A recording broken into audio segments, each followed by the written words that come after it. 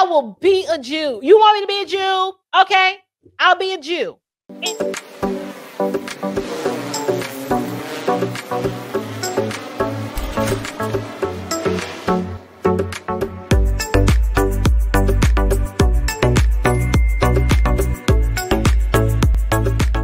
Oh, what is your take? Oh, it's funny that you mentioned that. What is your take on the IUIC movement?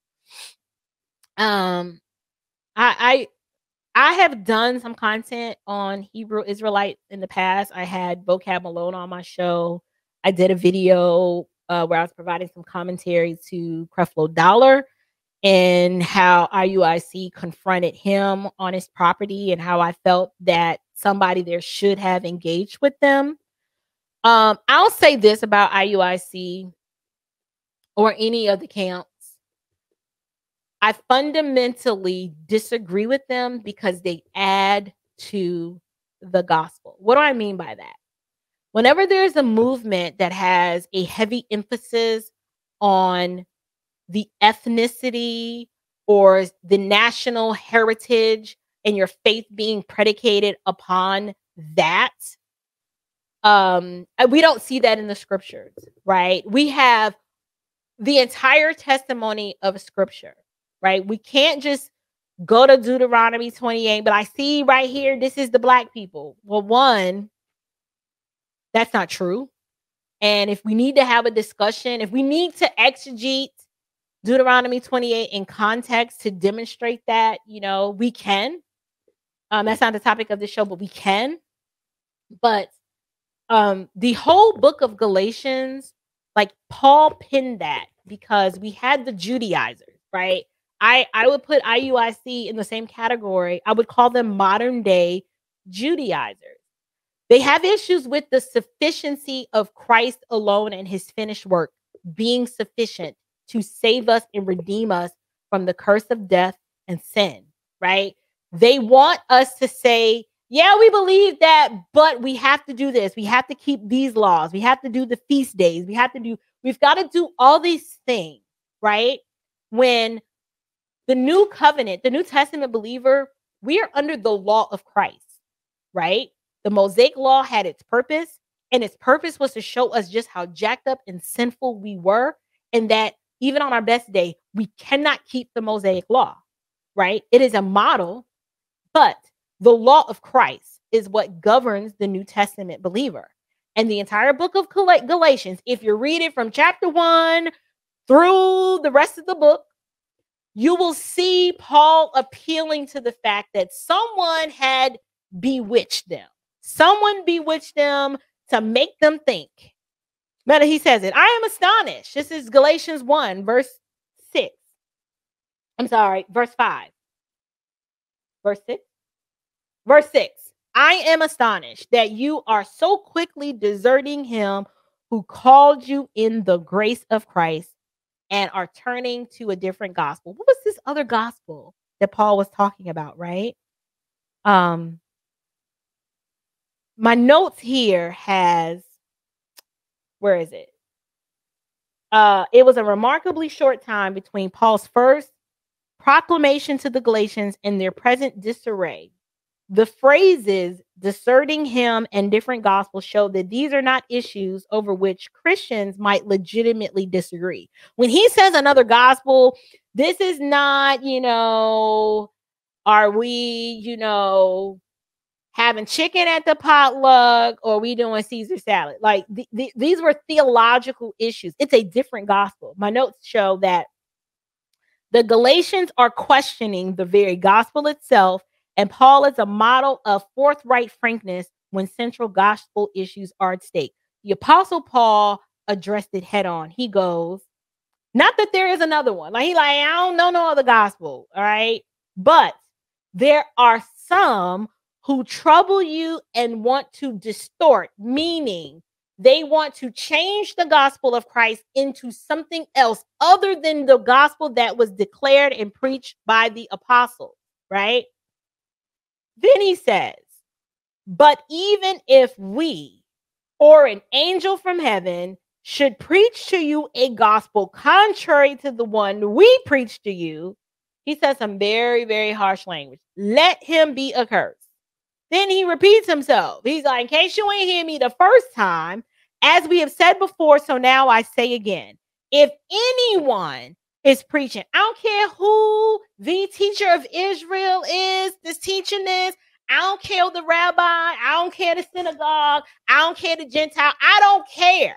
He goes, if anyone is preaching to you a gospel contrary to the one you received, let him be accursed.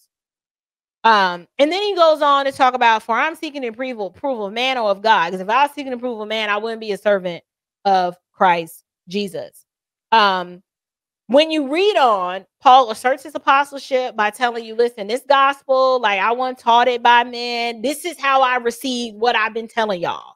Then he talks about, the vetting process he had to go through with the other apostles. And then Paul starts opposing Peter to his face. Why? Because why was Paul opposing Peter to his face? He goes, but when Cephas, Paul, came to Antioch, I opposed him to his face because he stood condemned. Well, why? Why did Cephas stand condemned? What was Cephas doing that got Paul in such a tizzy? He goes, for before certain men came from James, he was eating with the Gentiles. Okay, everything's fine. He's eating with the Gentiles. These are my brothers, in Christ. We one in Christ Jesus. I'm eating with them. Peter is.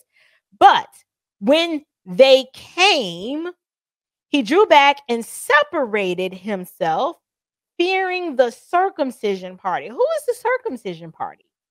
He's talking about the Judaizers, the Jews, those of the circumcision party, the ones who were circumcised, we're doing the feast days, we're obeying the law of Moses, we're doing this, and this. He's fearing them. So now instead of him displaying the unity, right, with the Gentiles as being one in Christ Jesus, he started acting brand new and was like, let me draw back because I don't want the Jews to see me with y'all. He says, and the rest of the Jews acted hypocritically along with him.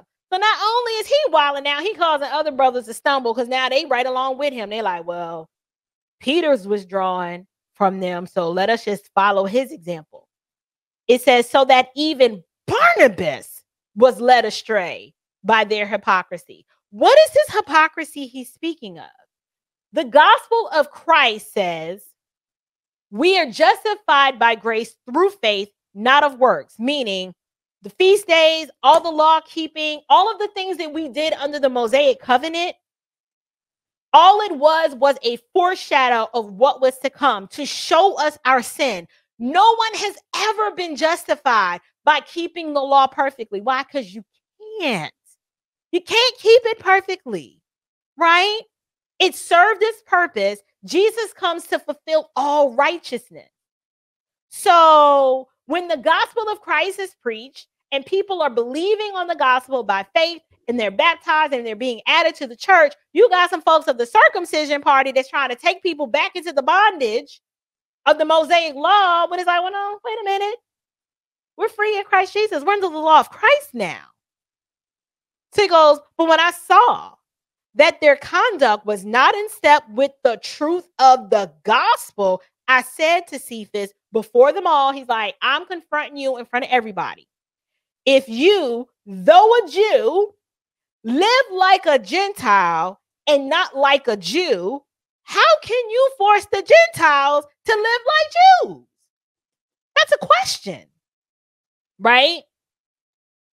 Peter was guilty of hypocrisy because though he had been happily living like a Gentile, right?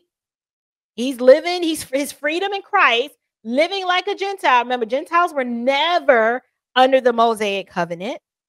When they accept Christ, believe on Christ, and are baptized by faith through grace, not of works, so they can't boast. Peter's living like them. Then all of a sudden, because Gentiles didn't observe food laws, right? He's now requiring Gentile Christians to observe Jewish table regulations if they wanted to eat with him. So Paul's like, nah, we not doing that. I'm about to oppose you to your face, you and Barnabas and the rest of y'all. Such a requirement, however, would undermine the gospel itself by how? Making justification depend on works of the law rather than faith in Christ Jesus.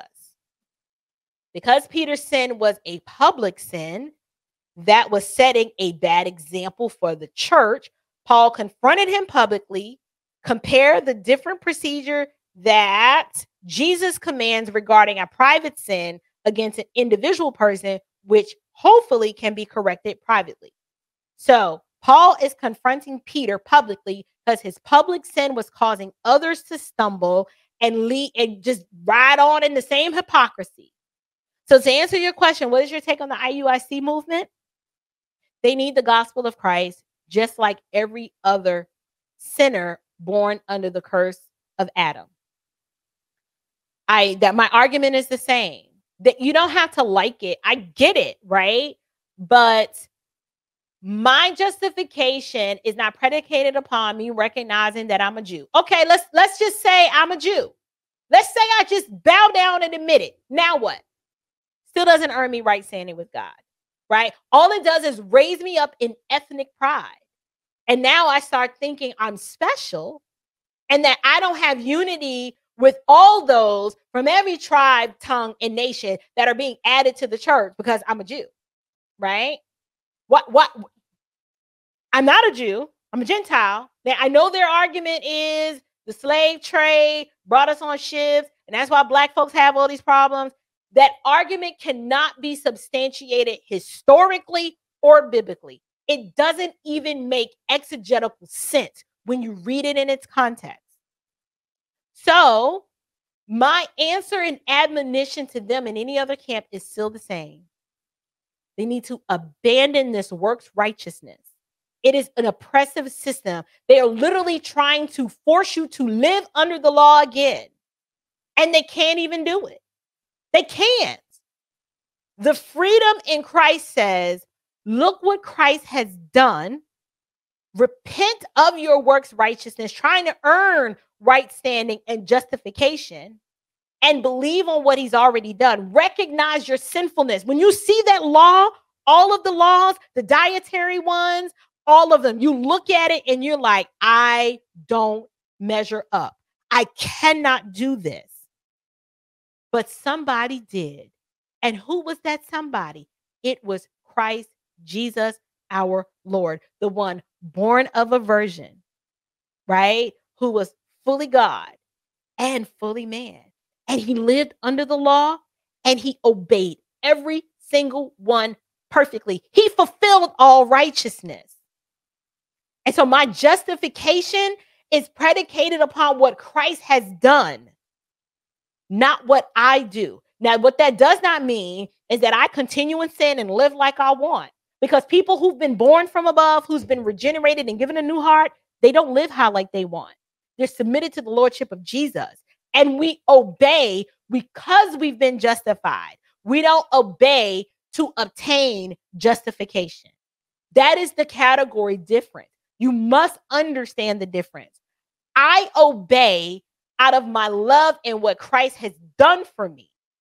Not because if I do this, I'll be accepted.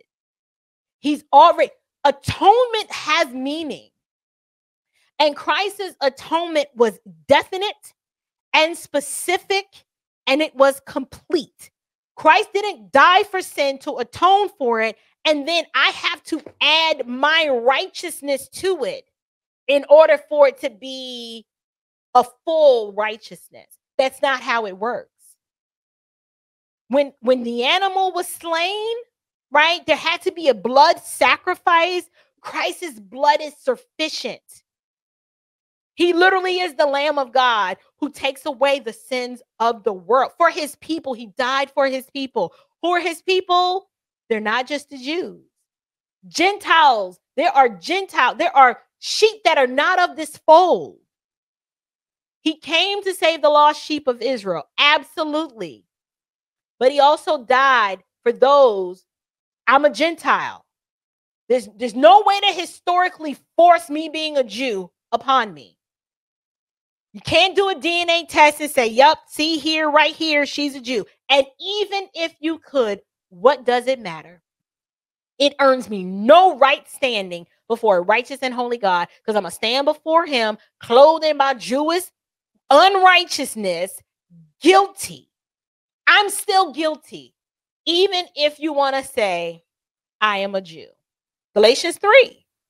There's no, I don't know how more clear. Like I am perfectly okay with letting all of Scripture speak. Tota scriptura. I submit myself to Scripture alone, but all of it. I'm not throwing out Paul because he says stuff I don't like. I'm not throwing out James because I think he's in opposition with Paul. He's not. The Scriptures are wholly sufficient, and in their context, with the Holy Spirit living on the side of me, I can clearly see that Galatians completely dispels the whole idea that I need to be a Jew in order to be saved. The whole book. Just read it in its context. Galatians 3. The righteous shall live by faith. Works of the law has never justified anyone. If that was the case, we wouldn't have to constantly make sacrifices over and over again and needing a priest. Jesus is our high priest. He made the sacrifice. He sat down. Like, it's finished. That's it. Our wicked hearts always want to add something else to it. We always want to just add our little hint of what we think is going to be acceptable and sufficient. Retire from your work and rest in the sufficiency of Christ. That is my message to the Hebrew Israelites. I don't even have to get into the weeds about whether I'm a Jew or not. Okay, I will be a Jew. You want me to be a Jew? Okay, I'll be a Jew. It still does not satisfy the righteous requirements that I am going to fail to meet because I'm sinful and wicked. It don't even matter. I will concede. Okay, I'm Jewish. Fine. Great. Now, how do I get justified? How do I stand before a righteous and holy God who can't look upon sin, clothed in my own righteousness? Is it how many feast days I kept? Well, what happens if I had, Charlie, Obstacle, Velma, Isaiah, David 19? What if I had that and I missed the feast day? What happens? What I'm gonna do? I already failed. James tells us if we strive to keep the whole law and we fail in one point, we are guilty of all of it. God doesn't just require, well, just do your best and he'll just explain away the fact that you stumbled in some. No. He demands perfection. And since you can't do perfection, you need a righteous substitute. You need a righteousness that is not your own. Your Mima's righteousness, the Bishop of Brimstone's righteousness. I don't care whoever's righteousness you want to stand before God with clothed in. The only righteousness that can fulfill the law perfectly is the righteousness of the Messiah, Yeshua. I know y'all got issue with Jesus because ain't no J. Fine. I don't want to cause you to stumble. Call who was born of a virgin in the city of Bethlehem, in Bethlehem, in the city of David. That one, that Jesus. Not Caesar Borgia, the one with the blonde hair, the blue eyes. I don't have to get in the weeds of all of that because it don't matter. Why does it matter? You know why it matters so much? Because your sinful heart is a factory of idols, and you need an idol. You need something to worship that looks like you because the idol is you. You need somebody who looks like you to give you identity when your identity should be hidden and found in Christ. So no, I don't need to be a Jew to be saved. I can be my wretched Gentile self and be accepted because I'm clothed in the righteousness of Christ and in him alone. That's it. Anything you want to add to that? You're like, well, what about, there you go, that you're adding to the gospel. It is Christ and nothing else. That is it. And I obey the law of Christ that is revealed in the new covenant because my heart has been changed and I no longer want to walk according to the path of this world, fulfilling my fleshly desires. This is why I don't know any Israelite who doesn't have a war with their flesh. They live in sin just like the pagans do. But they think because I fulfilled this feast day and I did this and I don't eat this and I don't eat that somehow is going to justify me. It ain't good enough. Rest from your labor, rest from your working, and stand in the finished work of what Christ has done. That is the gospel. And I get it. A lot of these churches out here, they're not preaching the gospel of sin and the good news of the gospel, repentance from sin and turning from sin. They don't preach that. They live just like the pagans do. Those are not the churches. I get it. You got church hurt. We all do. We all do. A lot of these professed Christian churches are dens of Satan. They don't preach the gospel. The pastors are unqualified. They cannot teach. They cannot answer your questions because they don't know the scriptures. But that is still no excuse to bind yourself under the law of Moses in an effort to earn some righteousness because you just need some structure. When you're born from above, the structure you seek, the righteous and holy life that you believe that you should live, Christ lives it through you. So abandon the work. You're working. There's no joy. There's no fruit of the Spirit. You don't have that there because you're trying to attain a righteousness within your own strength, and you can't do it. Nor to pay attention to myths and endless genealogies, which give rise to mere speculation, rather than furthering the administration of God, which is by faith. Right? Yeah, like I'm sure my ancestors, they may have been wonderful people. Okay, it's by God's grace. Let's just say that my ancestors were slaves. And let's just say that our own people sold my people to some other people and brought my ancestors on some ships, and they endured some horrific hardships. That happened. Now, I don't know with 100% certainty what my ancestors did, but let's just say that happened. God was sovereign over that. He was sovereign over that because I would not, and I know the Israelite would argue, oh, well, you worship that white Jesus because that's the Jesus of the slave master. Is it though? Because none of us know what Jesus looked like. We know he was a Jew. But even if that's so, do I harbor hatred in my heart against the wicked slave master? Do I hold the same contempt for the wicked slave master that I did for my own ancestors who, for weapons or money or tobacco or whatever they exchanged in exchange for the human lives that they sold?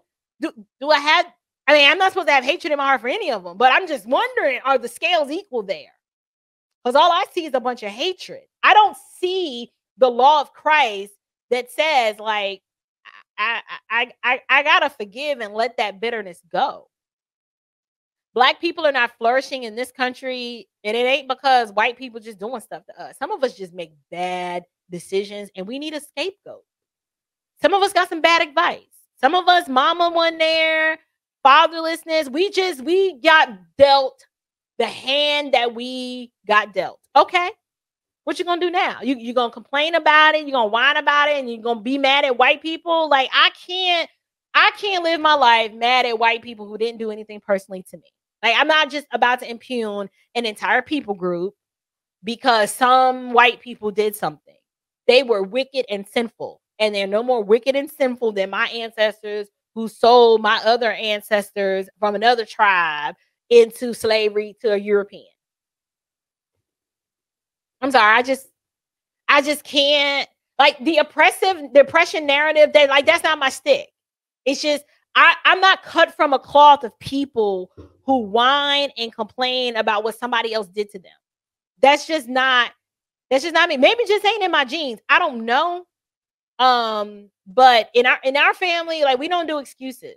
We don't. We accept responsibility for what we did wrong. We learn from our mistakes and we just move on. People are going to wrong you. Okay, we're not special. We're not the only people group who've been oppressed, who've been enslaved. The Egyptians enslaved the Jews. The Jew. I mean, come on, like, really? That's what we. I'm not playing this game with y'all. I'm just not. I am perfectly okay with God being sovereign and man being responsible. And I just have no desire to impugn sinful motives to people, complete strangers who've done nothing to me. I don't harbor that hatred in my heart. Considering, like, if my white girlfriends, if their fathers or grandfathers or fathers own slaves, what does that have to do with them? Like, I don't even know him. It's silly. It's silly. Like, let's just come on, y'all. Let's do better. Let's do better. Let's be better. Let's be Christ-like and learn to forgive. Because all that hatred, all it does is harbor more resentment and unforgiveness and make you more bitter. And the last thing we needed is another Black bitter person. Like, I don't want to be that. I don't want to be bitter. I don't. I want to be happy and have joy in my heart because I've been redeemed by the blood of the Lamb. Like, that's me. You know what I mean? And everything's peachy keen. Like, this is a hard life, right? Lord never promised us that every day was going to be perfect and sunny. I can't appreciate the good days if I don't have bad days. How do I demonstrate a heart of gratitude and gratefulness if I've never gone through anything to say he brought me out of that, and thank God I'm still here? It's this the perspective for me. So that is my answer. No, I'm not going to apologize for it. It is what it is. And I hope that answers the question. Amen.